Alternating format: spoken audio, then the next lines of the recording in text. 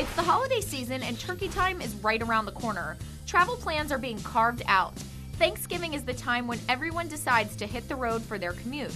Driving is said to be the most used form of transportation on this holiday. Google has come up with the best and worst times to travel. Their findings show the best time to leave for your Thursday feast is Sunday prior to 6 a.m., and when your bellies are full, the best time to head home is 6 a.m. on Black Friday. However, the worst commute days and times are determined to be Wednesday and for so many years, and more about doing things with family. Another trend that's coming in strong is